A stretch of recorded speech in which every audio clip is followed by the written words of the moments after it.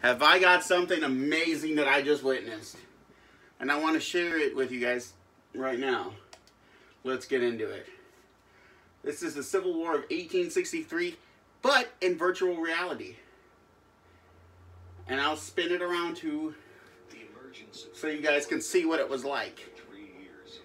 Let's get into it. When opposing armies were in close proximity, soldiers built extensive fortifications for protection. Alright, so let's see. Snipers on Alright, we're starting on the Confederate side. Some sharpshooters. Oh, snap. Consistent sniper fire kept tensions high. Sharpshooters stood ready to pick up off something, whatever. Headshot on the Union.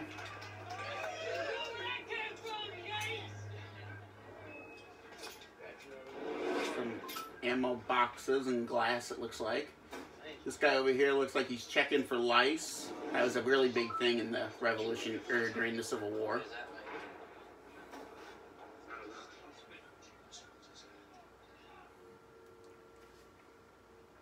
Alright, now we're over on... Okay, yep, we're still on the Confederate side. On the Confederacy. This looks like he's writing a letter to their family. To his family, probably. Oh, and we're still over. Alright, this guy is going to be... Alright, you can see his he's getting ready to fire his musket. He's using his hat as bait, which is actually really smart, to be honest. Oh! An average rifle bullet traveled 950 feet per second. That is that's fast for a musket bullet. Whew! The attack on the Union line of 1864. By 1864, Civil War armies regularly employed trench warfare. Sniper fire and probing attacks kept soldiers alert and on edge. Each day might be their last. Okay, so now we're in the Union trench right now. Oh, Jesus. Oh God, a man just got wounded. I think they just got him with a cannon. See. Sometimes soldiers could see cannonballs hurtling towards them. Damn, I bet. It was very difficult to load a Civil War musket without standing up. He's loading it right now. Oh, gonna fire. Oh yeah, he's loading it. Looks like he's getting ready to... The post-traumatic stress disorder, or PTSD, was unknown during the Civil War. That is a very fascinating fact, actually. The bugle sound is sounding ceasefire. That's a, you can barely see him, make him out through the smoke, but that's a Union lieutenant. Enemy fire often ignited items in the trenches for blinding smoke.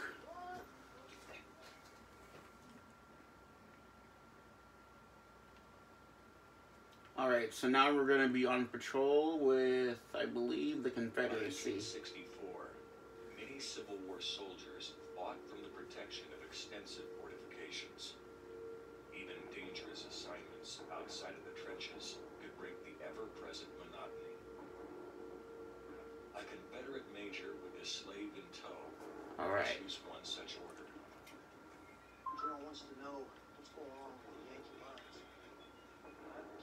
Get back here immediately. Yes, sir. Okay, it looks like looks like the Confederacy is going out on patrol to capture Union forces. But don't go hunting Yanks. Get out there and check the Yankee lines. Right back here. Yes, you, Lucas.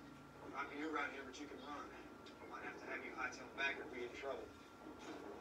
Let's move, y'all. Oh, they were using young teenage boys in the Confederate Army. That's actually really interesting. Alright, so it looks like we're walking on foot. So now we're going into the Union Patrol of 1864. Leo, here now. There's the Union lieutenant writing down a message for orders. Some more revs about Troop strength. This one is a non-commissioned officer. Take Leo and This one right here, the one with the blue arrows. Scout's honor. Bag 2 last week. I want a handful more. What do you think goes unpunished, huh? Alright.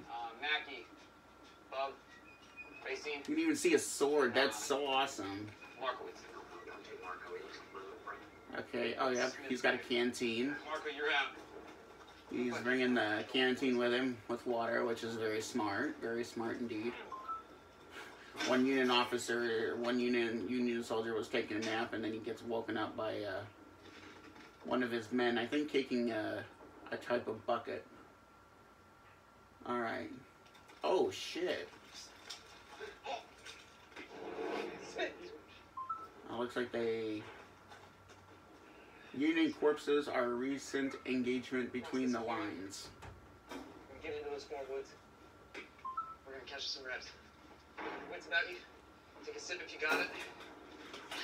Officers, online. Forward. March. See to these men. See to this officer, one of y'all. Okay, now we're with the Confederacy. Some Confederate uniforms were made of jean cloth and rough. Now that's interesting. I did not know that, actually. That is a very fascinating fact that they were made out of, some Confederate uniforms were made out of jean cloth. That is actually a very fascinating fact. Thank you for trouble.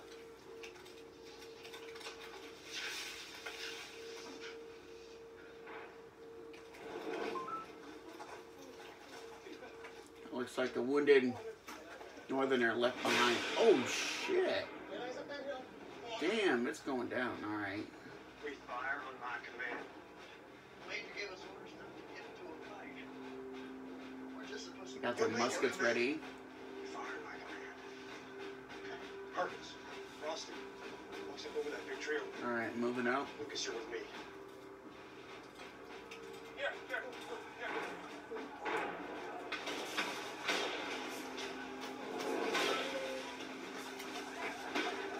quit this spot. You get out there and keep across this clearing.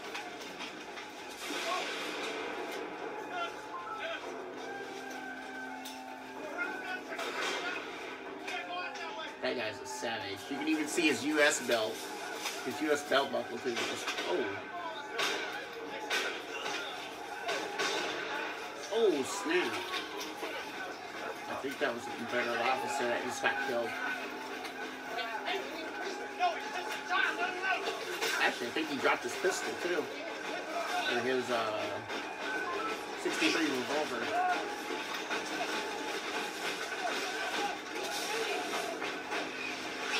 Oh, Jesus. Alright, let's see. I'm getting a little bit of PTSD just watching this. Alright, the hospital. The Union Hospital, 1864.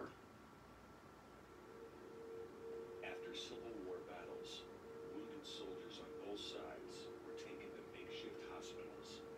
Amputation of limbs was common to stop infection and the onset of gangrene.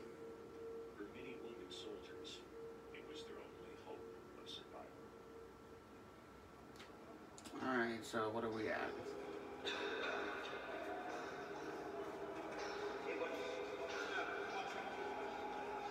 Oh, shit.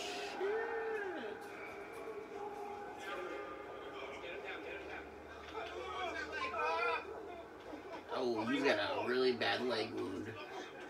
He must have been, oh, there's a surgeon right there.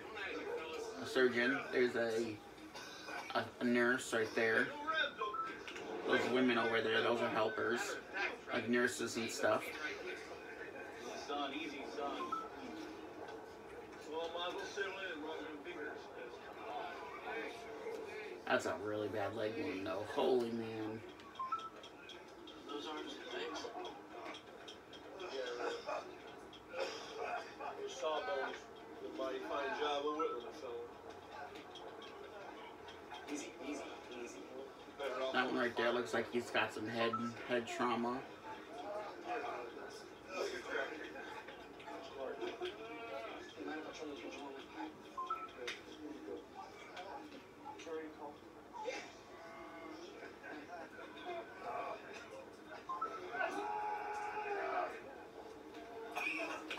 anesthesia was often used, but not always. Stewards bringing the patient out of surgery. All right. Oh, unfortunately, that soldier did not make it through surgery.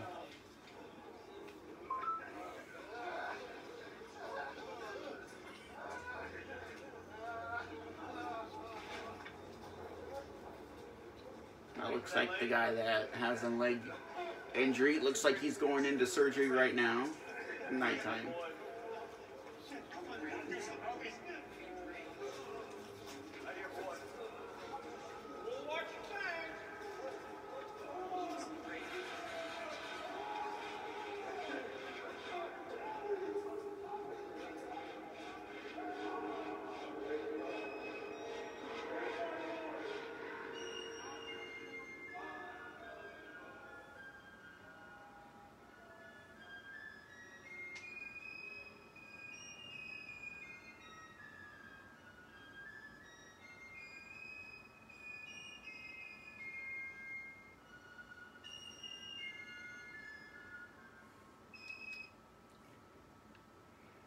Roughly 2% of the United States population, some 620,000 men lost their lives in the line of duty.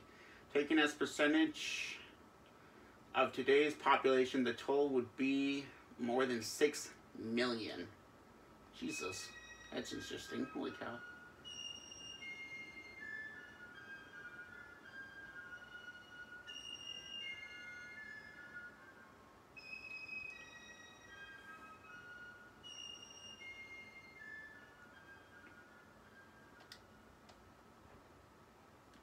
That was amazing. Let me know what you think. If you want to see me react to more of these, I will be more than happy to. If I can find a Revolutionary War virtual reality one, I will, if I can, and I will do a video on that. But anyways, we'll see you later in the next one.